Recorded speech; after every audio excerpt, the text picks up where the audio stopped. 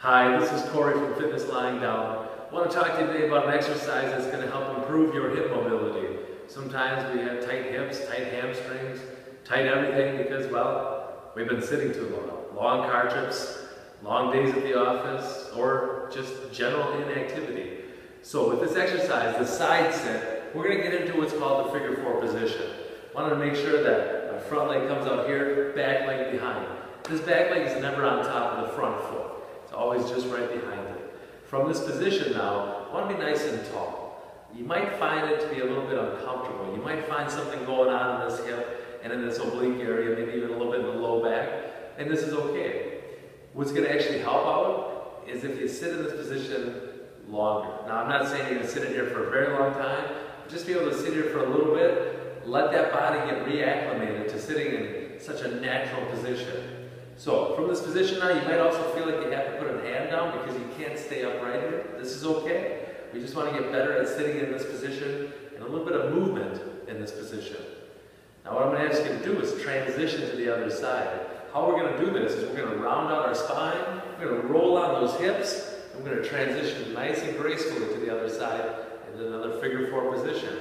Being up tall again in the spine, and every time that we sit, rounding out that spine as we move in transition. I like to see those knees get up and move simultaneously as the feet move with them.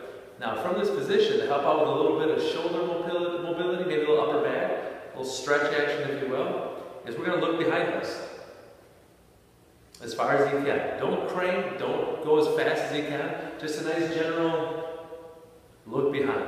And then we're going to transition to the other side once again. Now when I transition, I don't want to be kicking my feet out. I want everything to stay in relatively tight.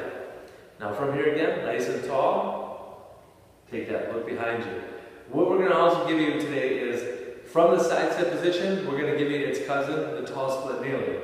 So I'm going to transition to that other side. From here, I'm going to raise myself up into more of a tall seated position. It's tall split kneeling because this foot here is splitting both of those knees, and I want to make sure those hips are underneath my shoulders. I don't want them hanging out here. So this is the first checklist. Is everything nice and tall? Are my ribs down? Can I sit up here relaxed? You're going to feel a lot of things going on in those hips in various angles. We're going to go ahead and have a seat again. Transition to the other side. Check it out up here. Ribs down, hips up underneath those shoulders. Now again, for a little extra stretch, take that look behind you. I don't want to go as fast as I can. I want to maintain position here through the abdomen, through the core, through the hips. As I take that look, I'm going to transition again. Nice and tall. Taking that look behind me.